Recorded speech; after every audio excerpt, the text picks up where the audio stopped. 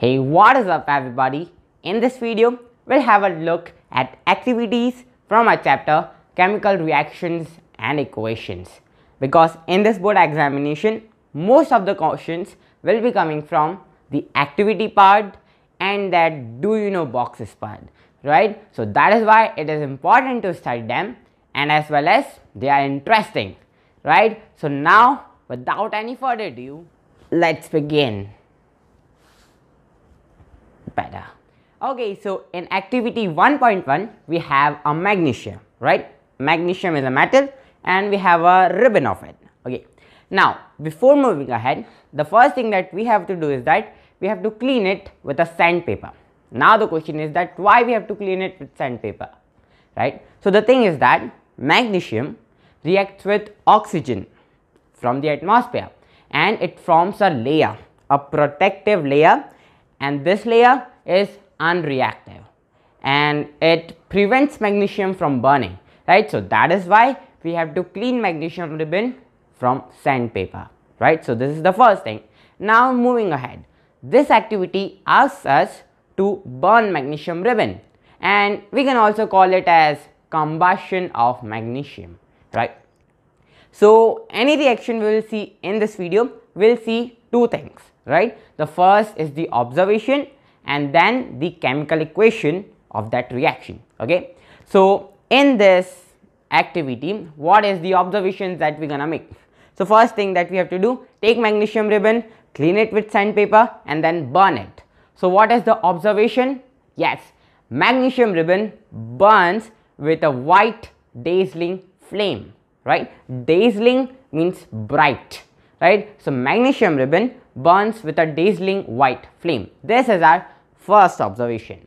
And the other one is that this magnesium ribbon converts into a white powder, right? So this is our second observation. So now let's try to write the chemical equation of this reaction. So we have magnesium and it reacts with, or we are actually burning it, and when we are actually burning it, oxygen is required, right? So we're gonna write here O2, right? And then it gives us MgO or magnesium oxide. So this is a chemical equation, and the white powder that we got, yes, that is nothing but magnesium oxide, right? So this was our observation and the chemical equation, and as we can see here that this is a combination reaction, right? Magnesium and oxygen are combining to give us the product, yes, magnesium oxide, right? So that is why it is a combination reaction. Okay, now in activity 1.2 we have potassium iodide and lead nitrate solution, right? And now we're gonna mix both of them. Now what is the observation? So observation number 1, there is a formation of yellow precipitate. Okay, yellow is clear, but what is precipitate? Well, that's easy. A precipitate is nothing but a solid which is insoluble in water. Insoluble, it means that if you try to mix it in water, it will not get mixed, right? So that means it is insoluble in water. So that is precipitate, right? So that is the only observation in this activity. Now let's try to write the chemical equation of this activity. So we have lead nitrate. Now let's try to make the formula of lead nitrate. So the valency of lead is +2 and nitrate is -1. Cross multiplying it, we get PbNO3 whole twice, right? Is that correct? Yes, it is, right? So we have lead nitrate and then potassium iodide. K has +1, I has -1. Cross multiplying it, we get Ki. Yes, that's correct. So now let's move ahead and write the chemical equation. So we have PbNO3 whole twice plus Ki, and that will give us PbI2 plus KNO3. And here as you can see, it is a double displacement reaction, right? There is an exchange of ions, so that is why it is double displacement reaction. And one more thing, that the yellow precipitate that we saw, that was nothing but lead iodide. So if you want to remember it, so you can remember that the color of lead is always yellow, right? So wherever you see lead, it's gonna be yellow. Okay, so this was the double displacement reaction, and since there is a formation of precipitate, so we can also call it as precipitation reaction, right? And now we're gonna move ahead to activity 1.3. Okay, so what we have here, so in this activity we have zinc granules, right? Zinc granules, and now we have to mix it with any acid like HCl or H2SO4. So what we have to do, take HCl, take zinc granules and put them together in a same conical flask, and we have to see that what happens next. Okay, so what's going to happen? One thing we can observe, right? So observation number 1 is that there is a formation of some gas. Right now we don't know which gas it is, but there is a formation of some gas. One more thing, is there any change of temperature? So we can check it with thermometer, right? And what we found, yes, the temperature has increased, right? Temperature has increased, it means heat is released, and heat is released, it means yes, it is a exothermic reaction, right? That's right. So this is an exothermic reaction. Now we have to find out that which gas it is. It is not given in our activity, but I'm gonna tell you. So let's take this gas and pass it in a soap solution, and after that there gonna be bubble formation.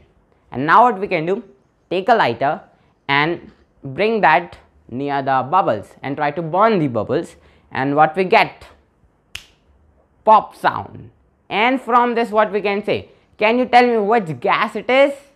Yes, it is nothing but hydrogen, right? Because hydrogen gas burns with a pop sound, right? So what our observation, temperature has increased and there is a formation of hydrogen gas. Now let's try to write the chemical equation of this reaction. So we had zinc granules, and with you can take HCl or H2SO4. Let me take H2SO4.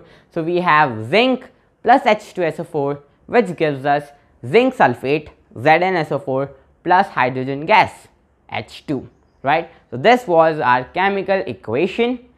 And one more thing that we can see here is that zinc is actually displacing hydrogen, right? Zinc is taking the place of hydrogen. So that is why we can also call it, yes, tell me the answer.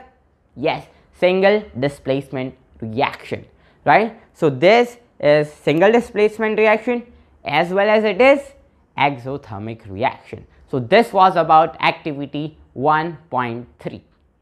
Okay, so now here we have activity 1.4, and in this activity we have to take calcium oxide, and this is also called as quicklime, right? Quicklime. Okay, and you must know this, that this quicklime is also used in cement industry, right? So you have to keep that in mind. Okay, so we have CaO, calcium oxide or quicklime, and what we have to do, put that in beaker and add water into that beaker.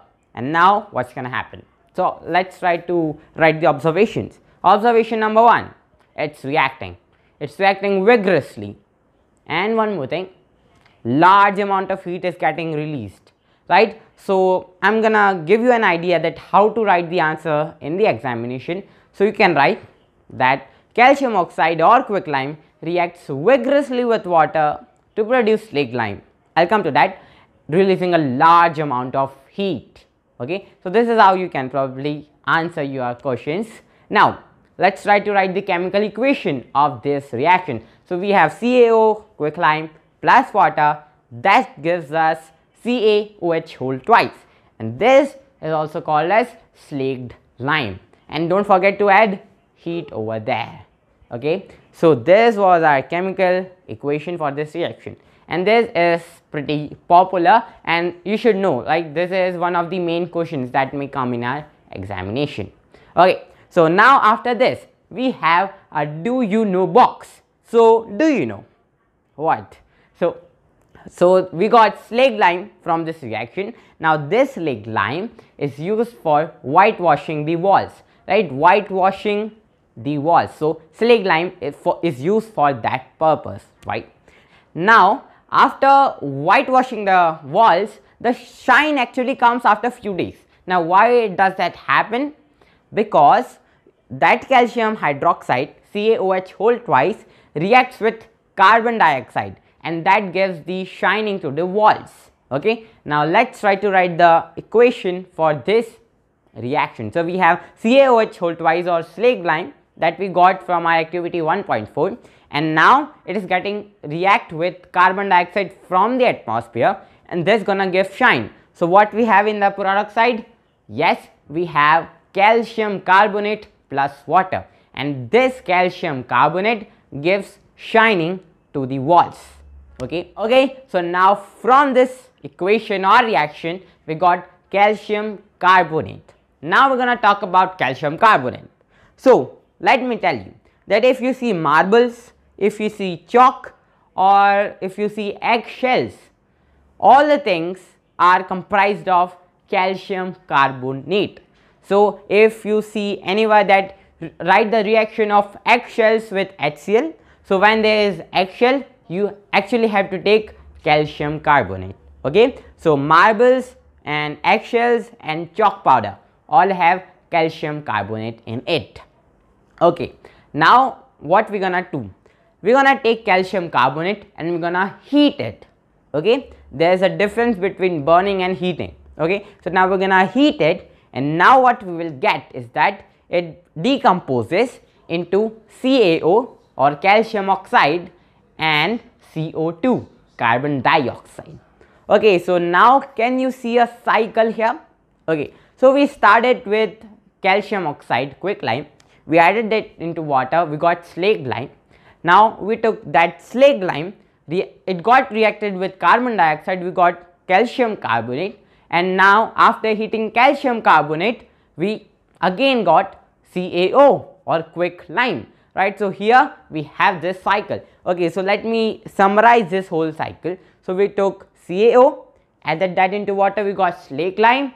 After it got reacted with CO2, we got calcium carbonate, and after heating it we again get CaO. So this was the whole or the complete cycle, right? Interesting, isn't it? Okay, so now we are at last activity for this video, activity 1.5. So in this activity we have ferrous sulfate crystals with us. Okay, so first of all, what is the color of ferrous sulfate? Yes, it is green. Now before moving ahead, I would like to tell you that iron has two valencies. I mean this for two valencies. Now when it is plus 2 we call it ferrous, and when it is plus 3 we call it ferric. And now for this activity we have taken ferrous sulfate, it means the valency is plus 2. So let's try to write the formula. So we have ferrous, it means plus 2, and then sulfate minus 2, cross multiplying it we get FeSO4, right? So this activity asks us to heat the ferrous sulfate crystals. Now observation number 1, we see condensed water vapor in our test tube, right? So condensed water vapor in our test tube, this is our first observation. Next, the green color of ferrous sulfate changes into reddish brown color, right? Reddish brown color. And one more, that there is a smell of burning sulfur. Yes, the smell that we get on Diwali after burning lot of firecrackers, right? So we're gonna get the smell of burning sulfur. Okay, so these are the three observations from this activity, and now let's try to write the chemical equation. Okay, so we have ferrous sulfate. Now as you must be knowing that ferrous sulfate has 7 water of crystallization, right? So every one molecule of ferrous sulfate has 7 molecule of water, right? So we have FeSO4.7H2O.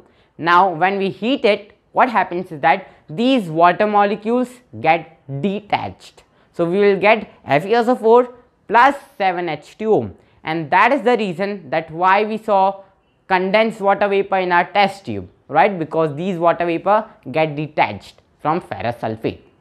Now further heating it, we have FeSO4, and when we further heat it, we get ferric oxide plus sulfur dioxide and sulfur trioxide. Okay, now the first thing, on the product side we have ferric oxide. Now I have said ferric, it means the valency of iron is plus 3, right? Initially we took ferrous and now we got ferric oxide, right? So you have to keep note of it. Okay, now as we have seen that green color of ferrous sulfate changes into reddish brown color. This reddish brown substance is nothing but this ferric oxide.